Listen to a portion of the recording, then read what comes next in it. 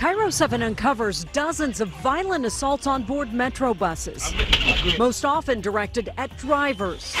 They spit on us, they kick us, they punch us. Tonight, 3 years after King County promised to increase safety by investing millions in onboard surveillance, only KIRO 7 has visual evidence of how dangerous those buses still are.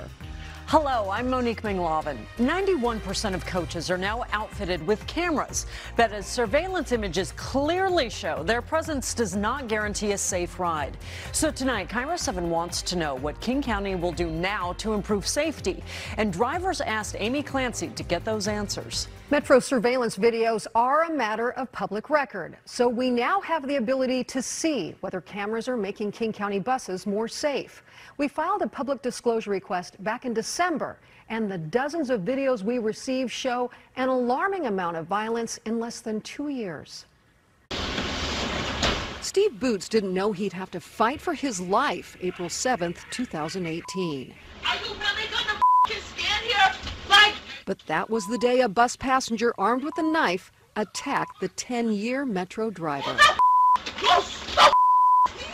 I had no idea this woman was coming out with a knife. I just tried to keep my feet in front of her so she didn't have a chance to cut my arteries. Do you think she was trying to kill you? That was my impression at the time. Chris Johnson knows the feeling. I've had a gun pointed at me, the trigger pulled several times. I've had a knife held to my neck. Johnson, who drove a bus for 10 years, no longer does. Boots, however, still works for Metro as an electrician, but won't ever get behind the wheel of a King County bus again because of the time he was nearly stabbed. And because of other incidents revealed in videos obtained by KIRO 7 that clearly show how drivers are verbally harassed, spat at, assaulted. And both Boots and Johnson are frustrated by what they perceive as a lack of consequences for violence against drivers. Even though it's clearly posted on board buses that any act of violence against a bus driver is a felony. The King County prosecutor elected not to pursue this as a felony, knocked it down to a gross misdemeanor and gave her counseling. How is this not assault with a deadly weapon? That was a knife, man. You cut her loose, what happens to the next person?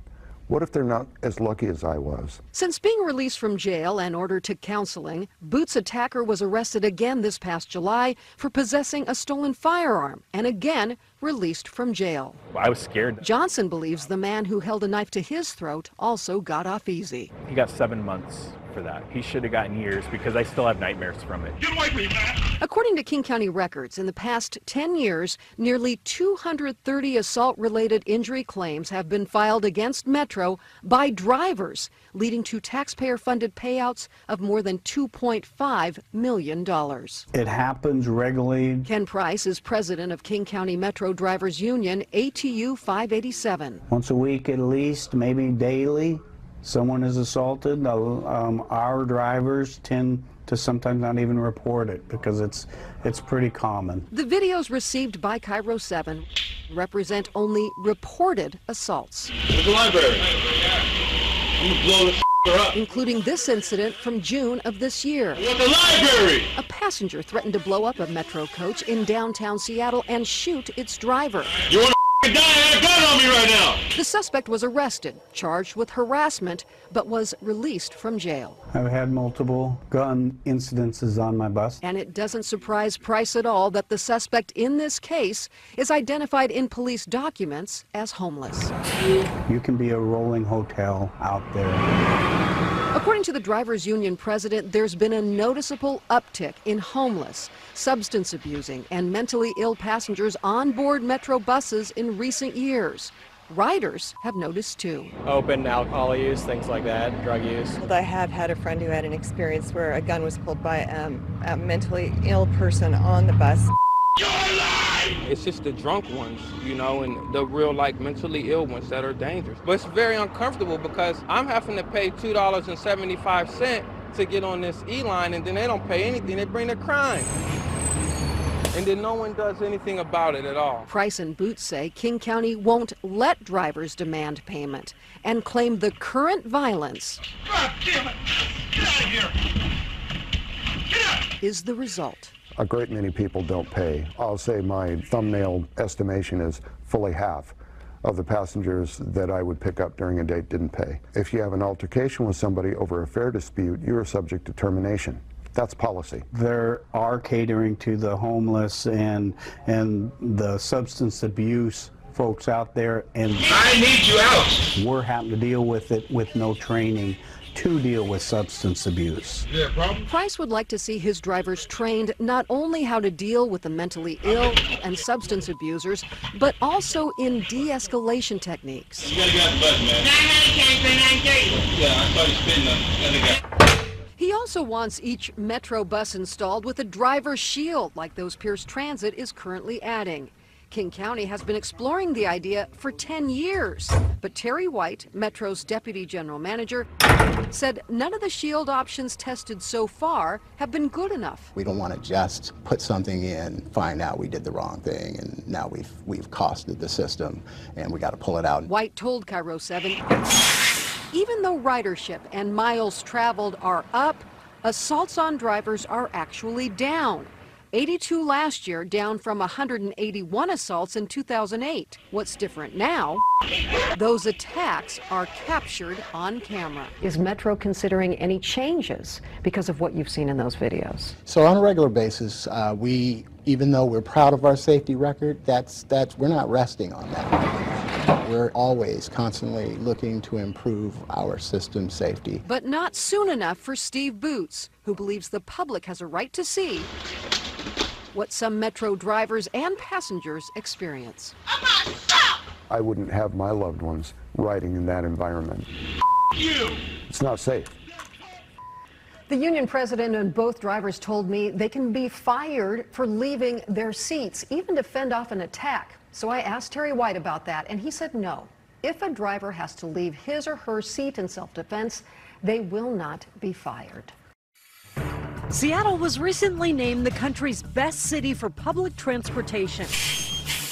But many King County Metro passengers are worried about this.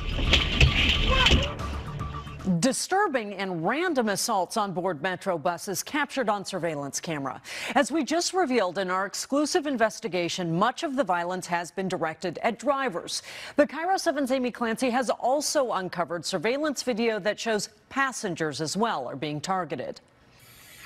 As part of a years-long, nearly $3 million investment to improve safety, cameras have been installed on 91% of all Metro buses. However, video we received after filing a public disclosure request shows those cameras are not preventing violent attacks. Just last month, a man boarding an E-Line bus on Aurora Avenue North in Seattle was suddenly shot in the face with a flare gun. Oh my God. This victim repeatedly punched on board a busy Metro coach during the afternoon rush near Pioneer Square, needed surgery to save his eye. Yeah, he's bleeding. Where's security? The violent attack on a passenger was one of more than 30 disturbing incidents recorded on Metro surveillance cameras in the past 2 years that include assaults, harassment, gun violence, groping, indecent exposure, and masturbation. Jennifer, who asked KIRO 7 not to reveal her last name, has been a twice-daily Metro bus commuter for nearly 30 years and has witnessed multiple examples of danger on board. It's making me think of getting in a car. Other regular bus riders are thinking the same thing. I'm going to go to job, get me a car. You take your life in your own hands to go out on these buses. That proved true in August 2018. Two passengers argued on board Metro Route 128 on 35th Avenue Southwest. When the bus stopped, both got off and one opened fire. Oh my goodness. You just shoot them all. Killing the other. The suspect got away and has never been identified, according to the King County Sheriff's Office. Give me an ambulance and the police. Someone just got shot. Ken Price, president of King County Metro Drivers Union ATU 587, said he saw many passengers armed with guns during his decades as a driver. It's that quick rush of adrenaline that makes you realize that it could have been you or somebody could have lost their life. And Price believes King County could do more to protect passengers and drivers. We need more police presence on our bus. Many riders agree. More police presence. Security that was just riding the bus at all times, especially on the more vulnerable routes. KIRO 7 took those concerns straight to King County Metro headquarters, where Deputy General Manager Terry White said more transit officers will most likely be added as the system grows. There's a reason why we were voted top system in the nation, but we're never going to rest on our laurels. We're going to continue to work the system and try to make it better than it is. KIRO 7 has also learned many riders believe bus drivers will intervene to protect them. I also know that, you can always yell out for the driver that, there's unsafe things that are happening. The bus drivers have, in my experience, always been really well trained to look after passenger safety first. But drivers are not responsible for passenger safety beyond getting them from point A to point B. Oh, no, we have transit police. We don't need our operators becoming transit police. We have supervisors to help with de-escalation. But they are not supposed to intervene in passenger safety in any way. They're supposed to call for support. They should call for support. We have two male flights on the back of the bus. However, Metro has accepted some responsibility for drivers who fail to intervene on behalf of passengers. In the past 10 years, King County has paid out $400,000 to settle claims filed by passengers injured during assaults on board Metro. I would never take that risk again. And former driver Steve Boots is frustrated by the hands-off policy when it comes to passenger safety. If you step out of your seat, you're subject to termination. Do you think most passengers know that you are prevented by policy from coming to their aid? They are under the perception that we should be rendering assistance, and they ask us quite often. But you're not allowed to. We're not allowed to. Disturbing news for E-Line passenger Sean Gaston. Then whose job is it? What are we all just supposed to turn a blind eye and say, well, it's no one's job on this bus? Apparently, it is no one's job on the bus. Metro's Terry White told me when passengers are threatened, drivers should call for a supervisor and police support. Amy Clancy, KIRO 7 News. Next on KIRO 7 Investigates, CBD-infused products are so popular these days, but how do you know if they're delivering what they promise? Jesse Jones does the research and puts some goods to the test. Plus, saying goodbye to tardy school buses. Last year, Seattle students were stranded and parents frustrated by bus shortages. How new technology could be the solution to those long waits.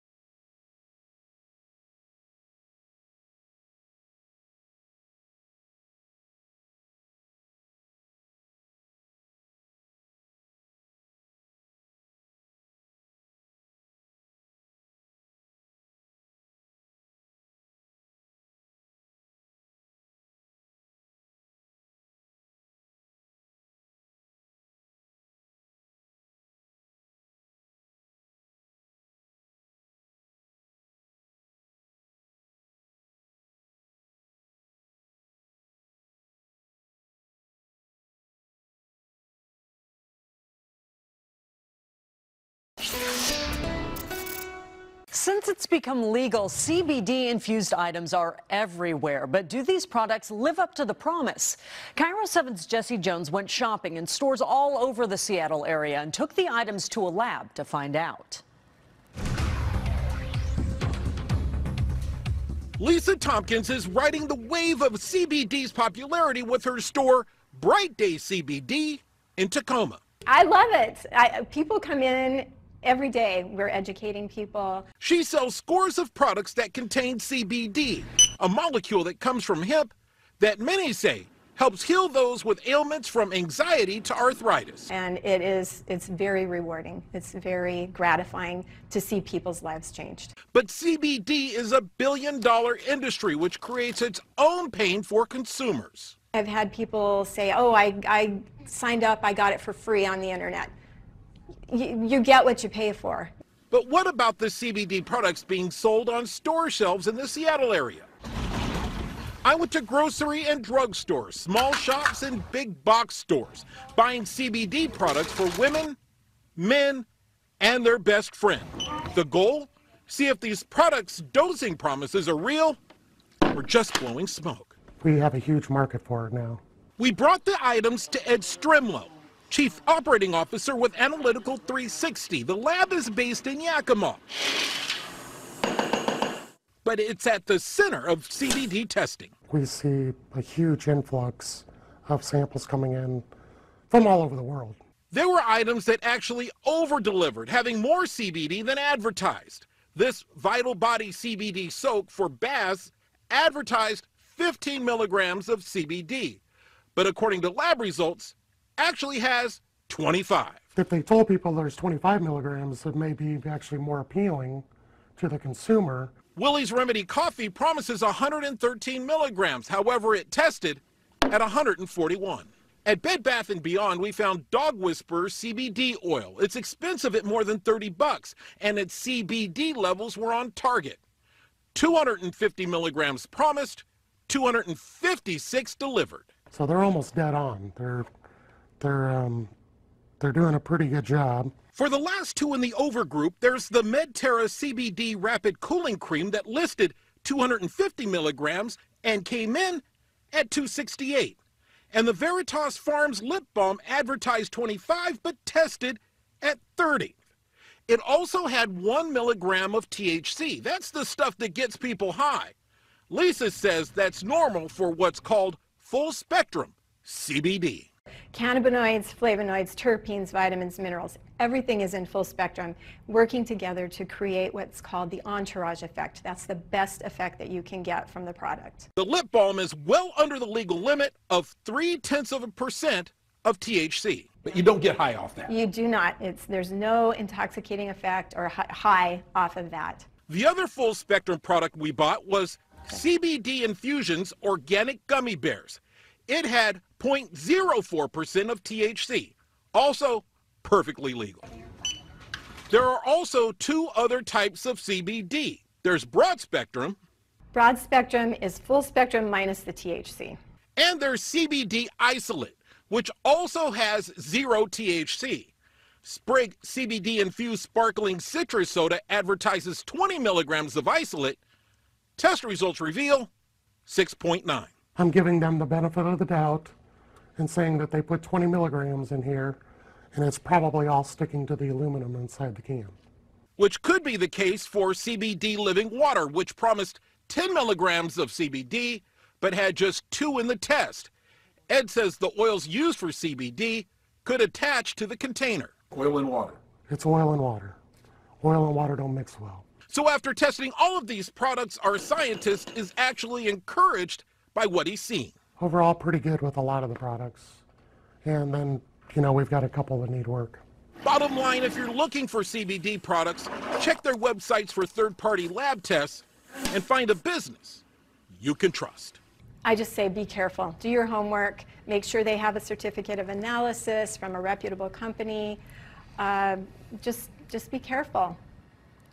In response to our report, Sprig CEO and co-founder Michael Lewis said Sprig is committed to product quality and stringent control standards. The company is working with multiple labs to help refine the process to ensure that each can of Sprig is as advertised. Sprig also sent us test results showing its product was well over the 20 milligrams listed on the label. CBD Living Water says third-party labs, including the one we used, are unable to reverse the process it uses to extract the 10 milligrams of CBD in the product. Their statement says CBD Living Water has worked for 5 years with their in-house scientists to create a perfect, clear, odorless, and tasteless CBD water. What CBD Living aims to achieve are quality products that are backed up by scientific data. Your kids are heading back to school. But after all the bus delays last fall, we're waiting at the bus stop. It's kind of just a waste of time. We're asking how things will be different this year. Only KIRO 7 reveals a brand new system for tracking your child's bus. The Seattle School District is rolling out a new app that parents can use to track buses. And our Lindsay Sheldon found other changes are already in the works to make sure those buses arrive on time. We'll go ahead and go. It's back to school time in the Seattle School District. But will your kids get there on time? I don't want to miss school because I really like school. Mario Shikawa Clay faced that possibility a lot last year. Her dad, Kevin, says her bus rarely arrived on schedule at her bus stop. As soon as we showed up, we'd get a text saying that the bus was running late. Like an hour late. Sometimes up to an hour or more, sometimes 90 minutes late. 712 is 15 minutes down due to traffic. They were late all over the city. The bus company, First Student, admitted it was short dozens of drivers, and the numbers tell the story. In September and October of 2017, you can see there were 254 and 390 incidents, like routes without drivers or delays longer than 15 minutes. Now, compare that to last year, when parents experienced over 1,000 incidents in September and more than 1,200 in October. That's a lot. It's over 1,000. Wow. Do these numbers surprise you? You know, I hope that it wasn't widespread. But First Student says they're making big changes to make this year different. Our biggest focus this summer has been recruiting. Manager Donna Sansatera says that includes paying for applicants' commercial learner's permit and the CDL test. Look out! Retention bonuses and employee appreciation events to encourage drivers to stay. They're also adding these foam cars to help new drivers practice navigating narrow Seattle streets. But it can be very challenging. Sansotera says they need 396 drivers to cover all routes and have enough backup drivers. We are very close to getting there. How close? We are probably at about the 93% to our goal. So we have enough to cover all of our routes. We are still looking to build our standby ratio. It's nice to have enough drivers now. It's a relief for bus drivers like Easter Miller. We rode along with him as he did a dry run of his route. It was kind of embarrassing having the kids wait out there for a whole hour sometimes without a bus coming to pick them up. Parents can set their phone up for alerts and notifications. The changes extend to new technology. KIRO 7 discovered the company is also rolling out a new app, allowing parents to track their child's bus and plan accordingly. It's called First View, and it can tell you if the bus is running on time, any delays, and just how far away it is. This is how it works. We showed Kevin and Mari. I think it's really cool that we finally get an app. An app that hopefully means they're not waiting so long. We just hope it goes smoothly. You know, if we can count on the times and when it's going to be there, it would be a really nice change. We also found out the school district is spending up to $1.8 million for 17 buses from Durham School Services for additional transportation. As for the First View app, the school district tells me that they hope to roll it out into as many schools as possible sometime this fall. We'll keep you posted. Reporting in Seattle, I'm Lindsay Sheldon, KIRO 7 News. Thank you for watching this episode of KIRO 7 Investigates. Now, if you want to learn more about any of the stories you saw today, just head to KIRO7.com or download the KIRO 7 app on your smart TV for more exclusive KIRO 7 content. I'm Monique Minglavin. Have a great day.